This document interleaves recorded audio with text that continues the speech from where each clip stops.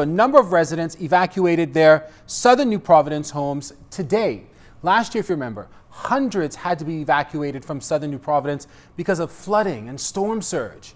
Janae Noel Ferguson was there this afternoon as they packed up and left.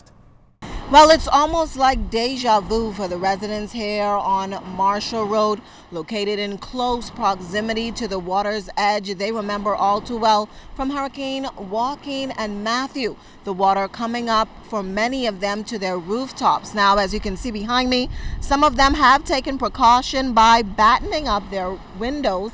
Some of these residents here are also with hurricane-proof windows, but for many of them, they say they're not staying in this area and they plan to get out now. This area, just mostly flooding.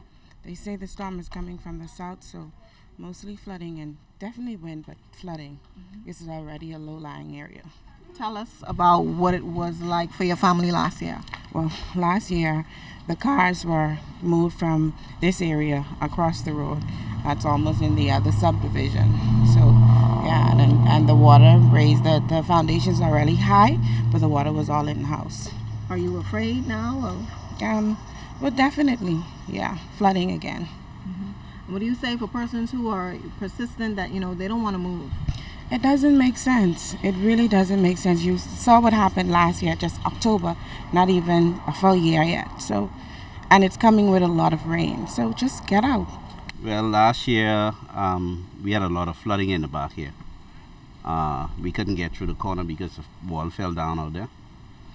And we had a lot of roof damage. We had the whole seawall down. We had to replace the seawall and put a new wall on the road.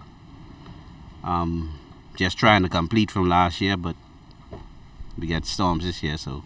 And how does that make you feel, knowing you just rebuilding back and are faced with another monster storm? Just tired, but I guess it's just something we got to deal with. And these residents in Marshall Road are not alone. We witnessed many of them packing up their belongings and their families and getting out of that area. Janae Noel Ferguson, ZNS Network News.